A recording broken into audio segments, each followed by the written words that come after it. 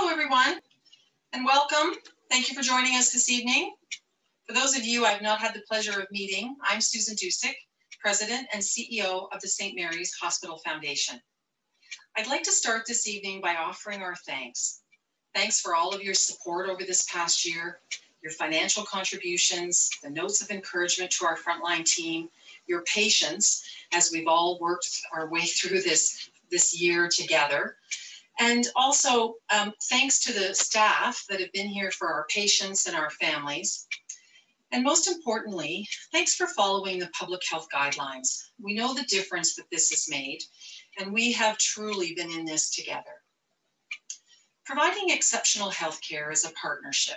You, our guests this evening, are both the backbone and the inspiration for St. Mary's continued commitment to providing the very best in quality patient-centered healthcare.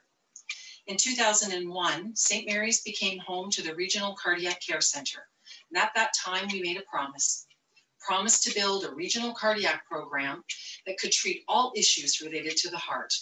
And tonight, we get to make good on that promise and show you the final piece of the cardiac puzzle.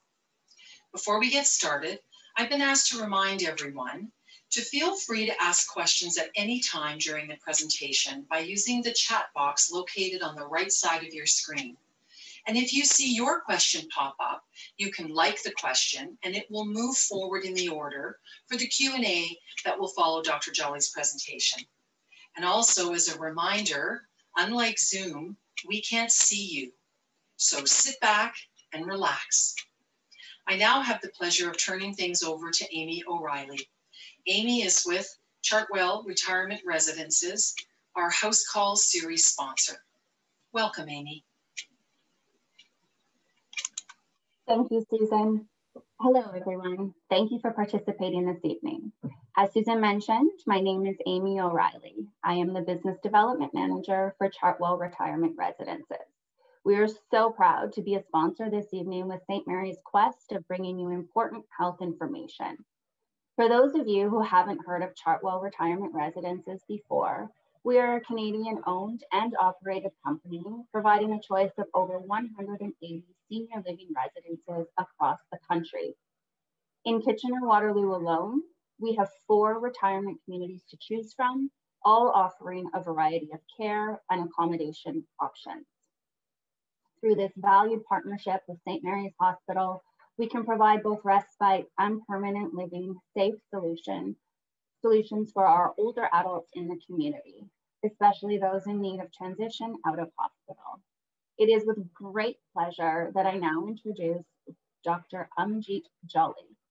Dr. Jolly is a cardiologist that has completed additional training specializing in abnormal heart rhythms.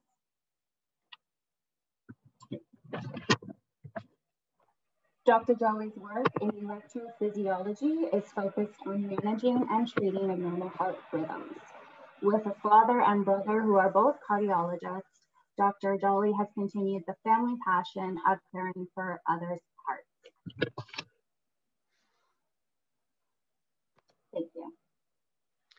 Thank you very much for that very kind introduction, Amy, and thank you for everyone joining us on the call tonight. It is my pleasure to be able to take each and every one of you through some very exciting developments within the Heart Rhythm program over the next 20 to 25 minutes. I look forward to hearing your questions, your comments, and for meeting several of you in person as we move forward in this journey together. We will start off with a video that begins with the development of the Heart Rhythm program. And I will ask us to go to the next slide and take a moment just to pause while the video plays. So my name is Amjit Jolly. I'm one of the 2 cardiac electrophysiologists here at St. Mary's General Hospital. And we are in a mock-up of the future Heart Rhythm Ablation Suite here within the sterile OR core on the 2nd floor of the hospital. So the purpose of mocking up a room such as this is for us to know exactly where every single piece of equipment fits, how it interacts with other pieces of equipment, and where to put it in the room. Every piece is integral to performing the procedure and the patient flow through, And so we need to know that every piece fits, is mandatory, and flows as the patient comes through before actually purchasing the equipment and having it built and shipped to Kitchener for this procedure, which is why, as you see around us, we've completed a full mock-up of the procedure. The EP program at St. Mary's General Hospital right now performs a wide range of simple and complex pacemakers and other types of implantable cardiac devices. With the announcement of the minister recently, we can now move forward and complete our ablation program. What that means for patients is that they will no longer have to travel outside to London, Hamilton, or Toronto for us to do procedures to get rid of their abnormal heart rhythms. Whether through burning energy or freezing energy, we'll be able to treat our patients locally here in a shorter time frame with the newest technology and hopefully the best success. You know, with thanks to the great generosity of our donors, we can not only mock up, but work towards the best equipment for our patients. Things that you can see in the mock-up here room, like the surgical lights, like the large 50-inch display, and including other things that you may not physically see in the room, but like a mapping system computer, or things that help us perform the procedure without using large X-ray camera throughout the entire case. Things that wouldn't have been possible without the generosity of our donors.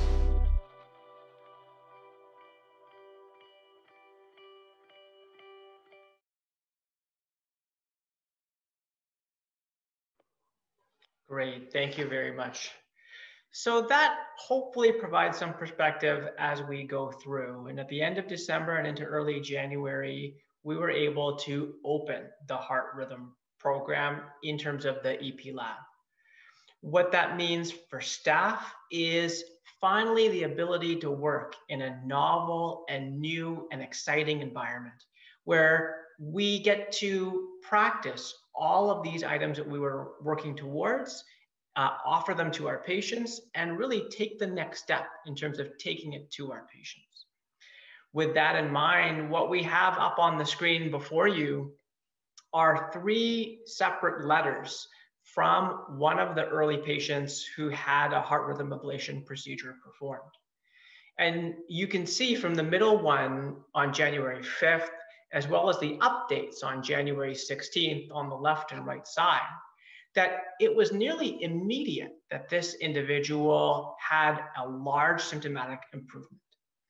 When you imagine patients who don't have access to care, they start to live with their symptoms and normalize their symptoms. And they really start to forget what it feels like to live again, what it feels like to be able to exercise again.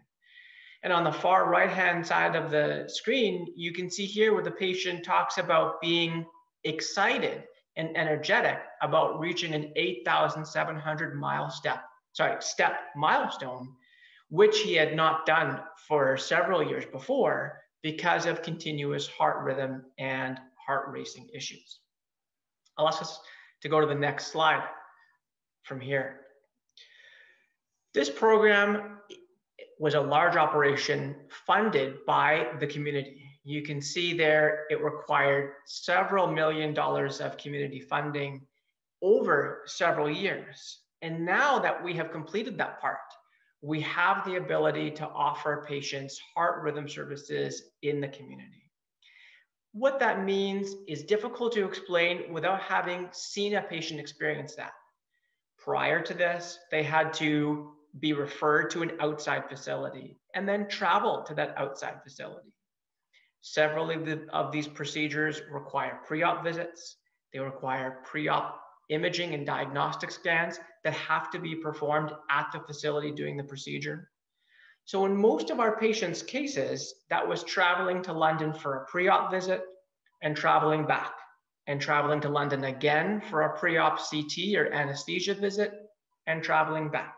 And then traveling again for the day of the procedure where they're unable to drive themselves. They spend the night in the hospital and now need somebody else to go pick them up and travel back again. And that repeats itself for follow-ups or for second or redo procedures, which sometimes occur in our line of work, over and over and over again. And you can see from that short description that there is a large, sometimes unpassable barrier to care in our region.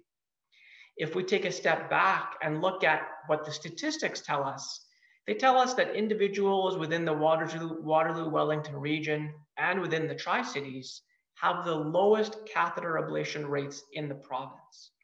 Now, that's not because the patients are any healthier or any different than average Ontarians. It simply represents a lack of access to care prior to the opening of the EP lab. Now that we have it open and we're able to do that, we are able to fill that care gap, to have patients not travel to other institutions, and to decrease wait times by several months, if not longer, for our patients, which of course provides equitable access to care, but it also provides good quality care to our patients. I'll ask us to move to the next slide as well. So I'll start by explaining a little bit about what we do inside the EP lab and take us through a day inside the EP lab. But first, I should explain what exactly EP stands for, which is electrophysiology, and really what it means. And what we do is we study the electrical circuitry inside the heart in order to try and find where the abnormal impulses are coming from or going to, and how to get rid of them safely and effectively for our patients. This is somewhat like an electrician with a panel in a house with being unable to shut the circuitry off, which of course makes it a bit more challenging for us to do. We'll start with this picture here, which is of one of our anesthesia assistants, Kelly, starting to prep the room. I'll ask us to go to the next slide again. And really, staff come in around 7 o'clock in the morning in order to prepare the room.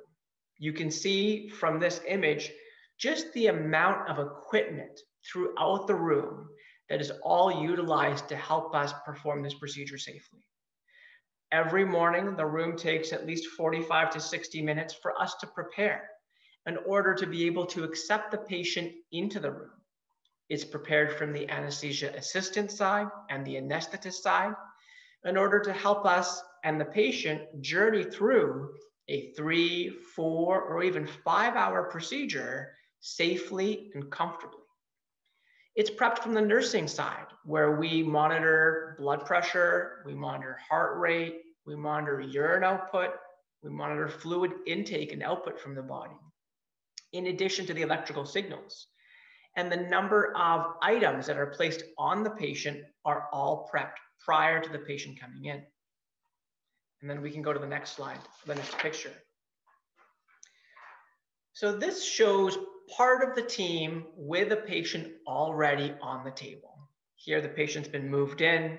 You can see the anesthesia team near the patient's head on the far side of the picture, getting ready to help anesthetize the patient for their lengthy procedure. And now you can see a number of staff members, technologists, nurses, industry, helping us get set up in order to perform the procedure. Set up from the different computer systems which we use, from the hemodynamic monitoring that we use to monitor the blood pressure and the vitals of the patient, as well as our different equipment and track the different equipment as we go through the case. And I hope to just show how many individuals we have in the room at this point in time that are not me. They are the nurses, the technologists, the anesthesia assistant. That is just part of a multi-person team that is used to carry a procedure from start to finish in order to maximize safety, efficacy, and patient comfort. We'll go to the next slide, which will show you the control room, which is really the brains of much of the computer equipment. Here, we've got 4 pictures of a number of different computers and skilled individuals operating those computers, which is just outside of the previous picture. On the top left, you can see individuals using a mapping system, which allows us to create three-dimensional renderings of patients' hearts, knowing that each patient is unique and therefore their map is unique. On the top right-hand screen, we have started an ablation or a burning procedure, and there are red dots on that screen that tell us exactly where we've been. We have lines that tell us where we need to go, and there are a number of information parameters that tell us that we're doing this in a safe manner, that we don't burn for too short or for too long at any one spot. On the bottom left hand of the screen, we have another technologist who helps us look at signals, interpret signals as they go through the heart, measure the timing of signals as we go through the heart. And that tells us how much of the job we have done, how much is left to go, and where we are in that process. Knowing that for much of the case, we're looking at electrical signals and interpreting them to give us pictures and images for the case. And on the bottom right-hand screen, we now put those two together. And so in addition to the nurses and the people we saw in the last photo, we have more team members in the back, 3 to 4 additional members who help us run the procedure from start to finish. We'll go to the next slide. These are pictures of us performing a live procedure. We'll start here in the bottom right-hand case where we enter the body through the veins, usually the veins in the groin areas on both the right and left sides. Sometimes we will use the veins below the clavicle as well. Those are our access points to the body, where we're able to insert catheters that can see electrical sources, catheters that can provide ultrasound images from inside the body, catheters that can burn or that can freeze tiny 3 or 2 millimeter areas inside the body for us to perform precision ablations within the body. When we're doing the procedures, as we move up from the bottom right hand to the bottom left hand, we have our own sterile gear, from sterile gloves to gown to mask. We have protection from radiation, as you see a shield there. And for us to communicate with each team member clearly and effectively, we have headsets so that if one team member sees something that needs to communicate to the rest of us, there's no distraction or interruption done during that time. And then on the top right-hand view, you can see that as the operator, I'm able to see everyone's individual screens. On that big display in the picture, we have it partitioned. So we're able to see the electrical signals on one side, the three-dimensional rendering map on one side, the X-ray pictures on one side, the ultrasound pictures on one side, and then things like blood pressures and patient vitals on one side as well. I'll ask you to go to the next slide. And here we have a video that will play, hopefully, that shows us what these maps look like and how we interpret them. The different colors mean different things, from purple being healthy tissue, from red being unhealthy tissue, and the colors in between showing us kind of, I'll call it moderately healthy tissue. And on the right video, we're even able to see how electrical impulses go through the body. And here, different colors mean that they occur at different times. The dots also mean different things in terms of how long we've been burning, where we've been burning, and where the next spot to burn is. I'll take a moment while these videos are playing to tell you a little bit about our day. I mentioned we typically open up the room around 7 o'clock with the goal of starting our first procedure around 8 o'clock. We do anywhere from 2 to 3 patients in a 10-hour day, meaning that procedures can take from as short as approximately 2 to 3 hours to as long as 6 to 7 hours as we try and go through this case. Some patients are completely anesthetized throughout the procedure, but several are what we call under conscious sedation, where they are somewhat awake throughout this time. And that presents a unique challenge for our staff. Oftentimes, heart rhythm problems become less frequent when patients are put to sleep. And if we need to see them in the procedure room, we need patients to be more awake than perhaps they would like. And achieving that balance between comfort and arrhythmia induction can also be a challenge. Now, we have been performing procedures every day for nearly 3 months, and we'll continue to do that in the next fiscal year, hoping to achieve over 200 patient procedures in the next year as we grow the program and go forward. Knowing that even at over 200 procedures in a year, we still won't yet meet the demand required by not only our own region, but by the province as a whole. So that as each year comes and we grow the program, we continuously expand access to care, expand the number of procedures that we're able to offer to our patients, and help not only patients within our own region, but help Ontarians as a whole. I'll ask you to go to the next slide. As we show more live videos and pictures of just the amount of information and data. You can see as the video is playing, we have a burning catheter moving throughout the heart. It moves from heartbeat as it goes beat to beat. It moves as patients breathe in and out throughout the procedure. And of course, if patients move or wiggle on the table, it will move there as well.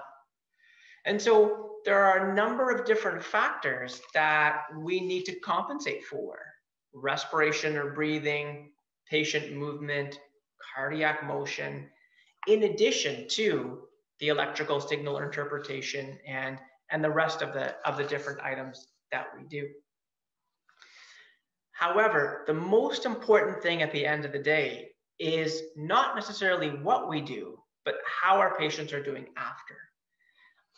Having done this now for 3 months, essentially 5 days a week, we see patients who have a whole new outlook on life, and that they're now able to do things that they weren't able to do before. Walk places they couldn't do before, jog, exercise, lose weight. And that realization that they can now do things is really why we do what we do every day. Seeing patients back in clinic, like the letters that we showed you at the beginning, really helps reinforce that we're filling a care gap that our patients didn't have access to before. And our job today during the pandemic is even more important than it was before, as we try and expand this care, help our patients, and allow them to feel better and live life again. Once again, I should mention as we go on to the next slide that while there will be a few minutes for questions, this was not possible without support from the community, not only in financial with donations, but in helping us move this project forward, and now being here to learn about the project, be excited about the project, and be keen and interested as we go and open new doors, perform new and novel procedures, and use what we have now sourced to be what I think is one of the most up-to-date and best heart rhythm facilities in the country. Take that to our patients so they have not just access to care and not just good quality care, but really 21st century technology and 21st century care. I'll pause there as we move forward with a number of questions, and I've left a little bit of extra time to hopefully allow us to go through some questions in more detail.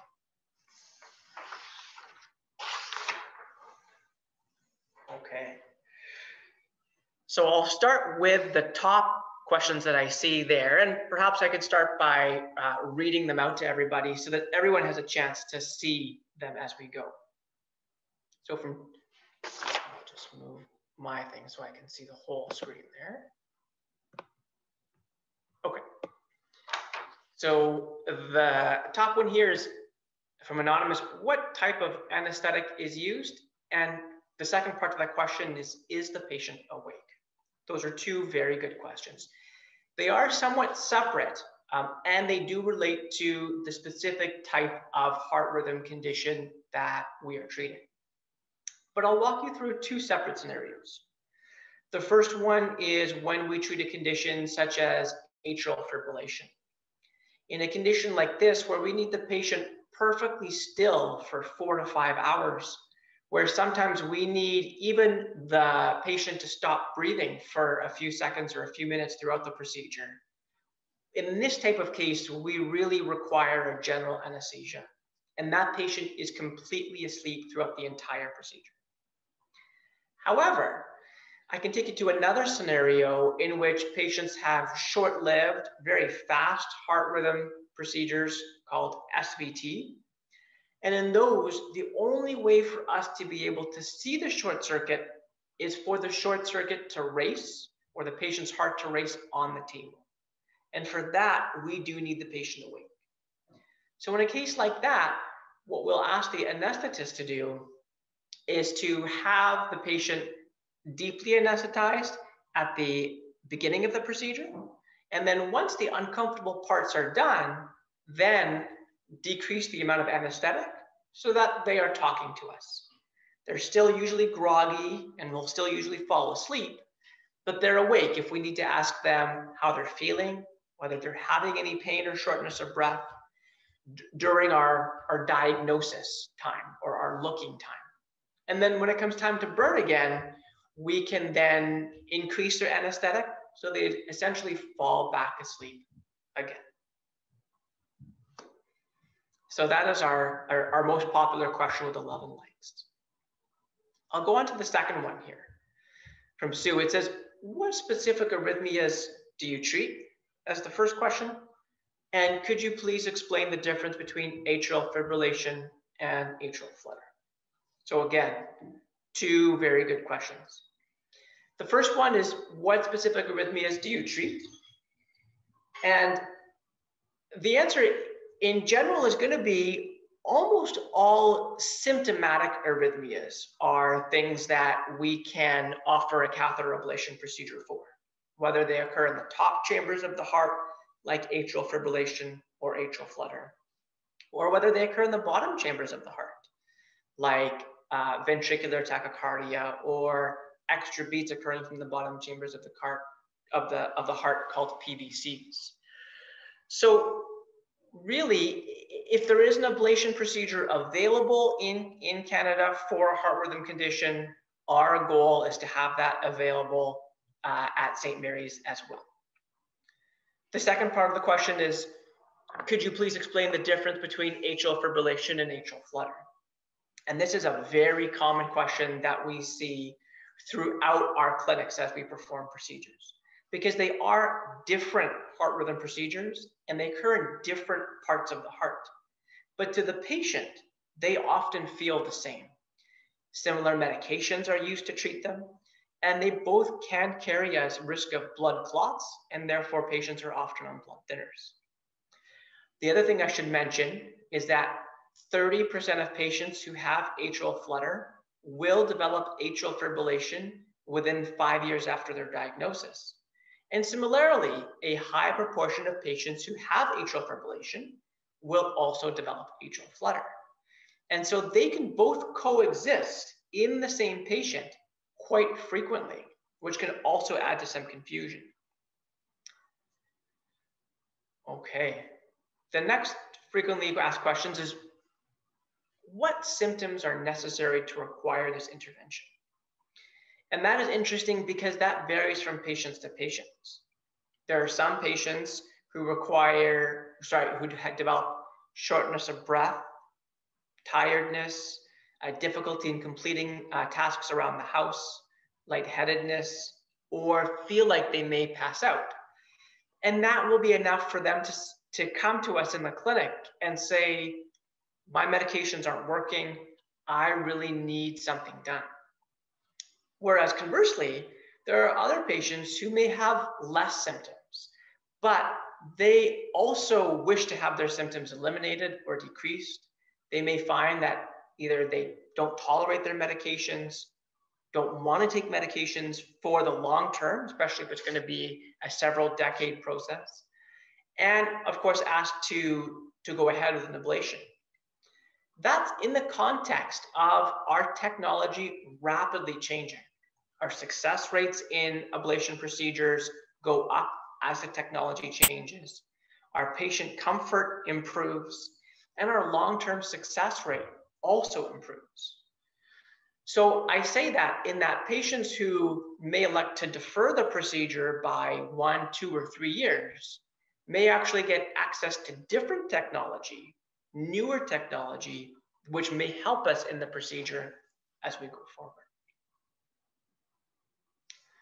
I'll move on to the next question, which is, what is your current wait time? And this is partly because we are a new program. It's partly because we have opened during the pandemic. And it's partly because of a lack of access to care. But our current advertised wait times for ablation procedures will range anywhere from as short as about 4 to 6 weeks, depending on the type of procedures, to as long as about 3 to 4 months. Now, when we compare that to neighboring institutions, either London Health Sciences Centre, Hamilton, or other neighboring institutions, because they have been doing procedures for a longer period of time, they've had the ability to grow a longer wait list. And so neighboring institutions will most likely have a significantly longer wait list at this point in time. As we move forward to 2022 or 2023, almost certainly there will be an equalization of wait lists across Southwestern Ontario. But at the current time, we are short, and that's partly because of opening during the pandemic, which will almost certainly change as we go forward. And the next question with 8 likes is, how difficult is it to recruit skilled staff? And I think that's a good question. It is difficult in finding the right staff with the right skill set, especially during a pandemic, in where individuals may not be able to travel between institutions due to COVID restrictions or COVID outbreaks. Our ability to identify staff, recruit them, and train them is no doubt a large challenge within our program. I think our entire team has been quite dedicated, has been keen, has been learning both virtually and on the job even before the room opened. But it will be an ongoing issue for us to develop and grow the program, because this is a very unique skill set. It is a niche area within cardiology, even as a specialty, that requires an intense amount of training, dedication, and skill. Okay, so the next question we have with 8 likes is to discuss ablation versus pacemaker. And once again, this is a very common question that we get in the Heart Rhythm Clinic. Really, they are 2 entirely different treatments, usually for very different problems. It'll be easiest to start with the pacemaker, and to clear the air, a pacemaker, in general terms, will prevent the heart rate from going too slow. And that is it. It will not really do anything else. And so when patients come in and they tell us they have either an irregular heartbeat or a very fast heartbeat, this is typically not something a pacemaker is usually indicated for. It's when patients have a very slow heartbeat, or their heart stops for long periods of time, leading to them to faint or nearly faint.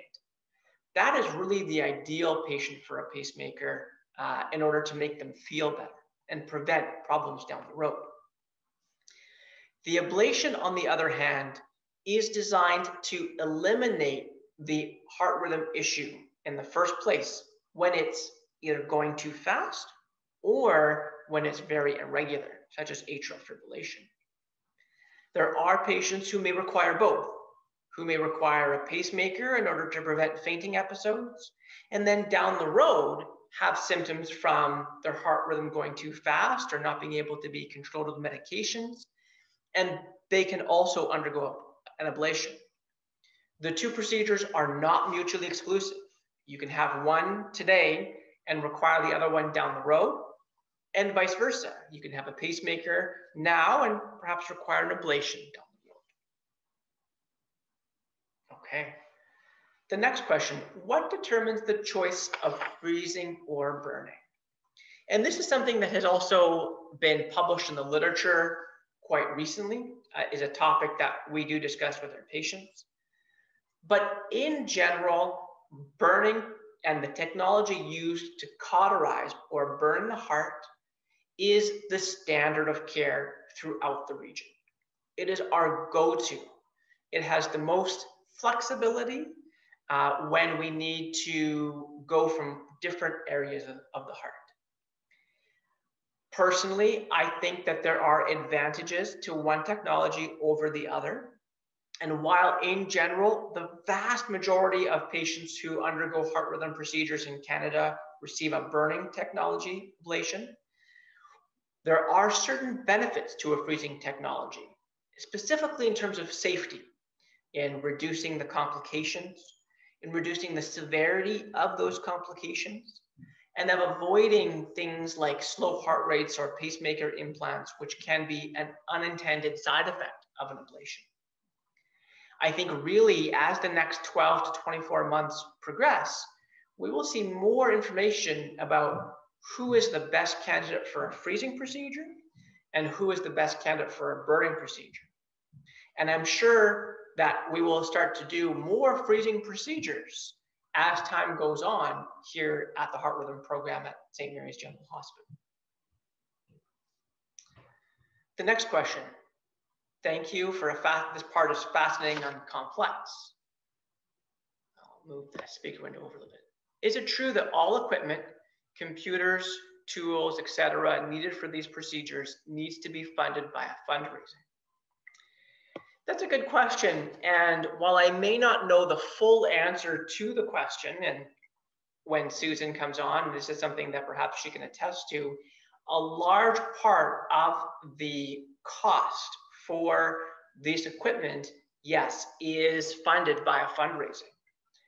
That's partly because of the complexity required, it's partly because of the advances. When we start a project, knowing that it takes several years, the end result may have a different cost and may require different equipment than what was initially thought of in the beginning. That's why it's so important for us to involve the community, and why at the end of the day, while yes, I am one of the individuals who uses this facility every day, we were unable to launch this program and to continue this program without the support of the community, and specifically without the support of our donors. So thank you. Go on to the next question with perhaps just a few more questions left before I pass it back. So what are the risk factors? And then the second part is, what is your success rate? So we'll start with the first part, which is risk factors.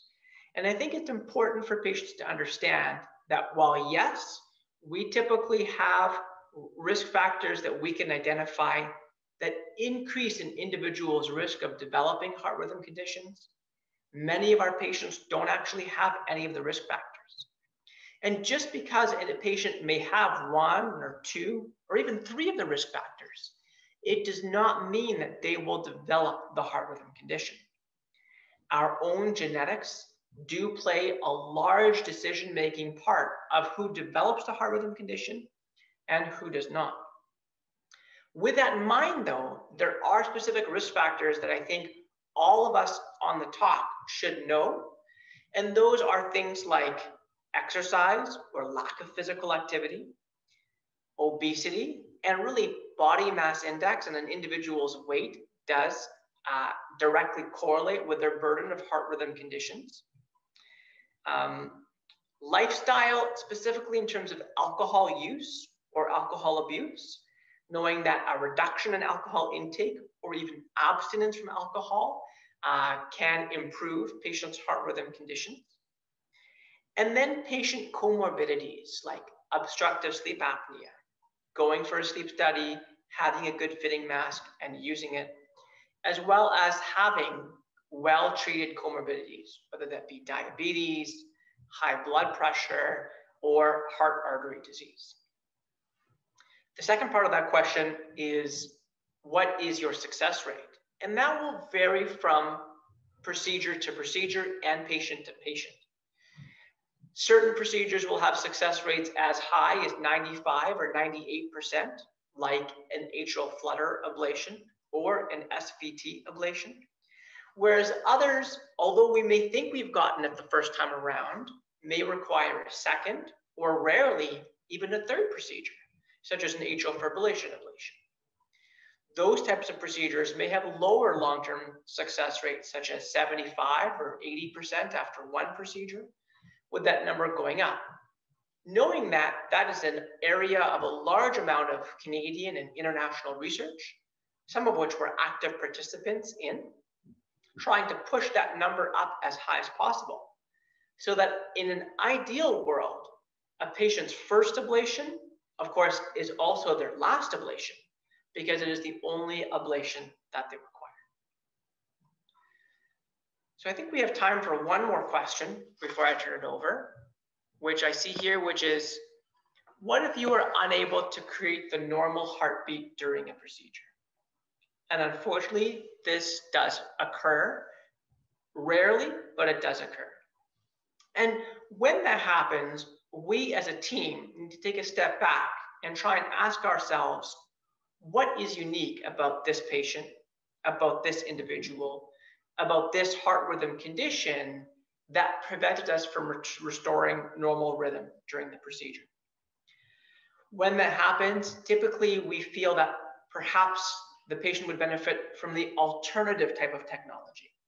We know there are burning and freezing, and if we've used one and has been unsuccessful, that's where we will see the patient back in clinic and say, well, perhaps we should try the other technology. It is extremely uncommon for us at the end of the day not be able to, I'll say, normalize the heartbeat at all at the end of the procedure. And so we typically have tools, tips, tricks that we have developed over the years in coordination or cooperation with industry in order to try and maximize the success of the procedure, even if it still requires some medication after the procedure. So with that in mind, I would like to take one more chance to thank the viewers, to thank the foundation, as well as Amy O'Reilly from Chartwell, and to thank our community for supporting us, to thank our donors for helping us achieve an excellent heart rhythm program with the newest and most up-to-date technology. And as many of you come through the heart rhythm program, I look forward to the opportunity of seeing you, talking to you, especially once this pandemic is over. I'll pass this back to Amy, and thank you once again. Thank you, Dr. Jolly. How can we possibly begin to thank you for all that you do? I would also like to thank all of you for attending the first series of St. Mary's House Calls. If you have any additional questions, they can be emailed to communications@supportstmarys.ca, which can also be found in the chat box. Information on retirement living, I encourage you to visit our website at chartwell.com. Thank you. Enjoy the rest of your evening. Please stay safe, and I'll pass it to Susan. Wonderful. Thank you, Amy. And thank you also to our friends at Chartwell Retirement Residences for your sponsorship of our House Call series. And again, thank you, Dr. Jolly, for the tour and the overview of the newest jewel in our regional cardiac program. I just want to take a second to add to Dr. Jolly's answer relative to is the community required to fund all of the equipment in a program like our Heart Rhythm Suite? And the answer is yes. So the Ministry of Health has an expectation that communities will fund all new and replacement equipment within the hospitals across Ontario. And this particular project was a $13 million project, which is covers the cost of construction as well as the cost of equipping the suite. And the community share in this particular program was $5.6 million. So they really stepped up and they really did bring this program to life, because as Dr. Jolly mentioned, it would not have been possible without the community's support. That certainly brings us to the end of our presentation for this evening. I'd like to again thank you all for being here, and I'd also like to say that in the months to come, please watch for some news and information on additional enhancements to not only the cardiac program, but to a number of programs across St. Mary's, all of which will require community partnership and investment. So I look forward to seeing you all. And I guess I can actually say not really seeing you, because, we can't see you, but you know what I mean by that. We'll see you all at our next house call session on June 24th. So again, thank you, good night, and be well.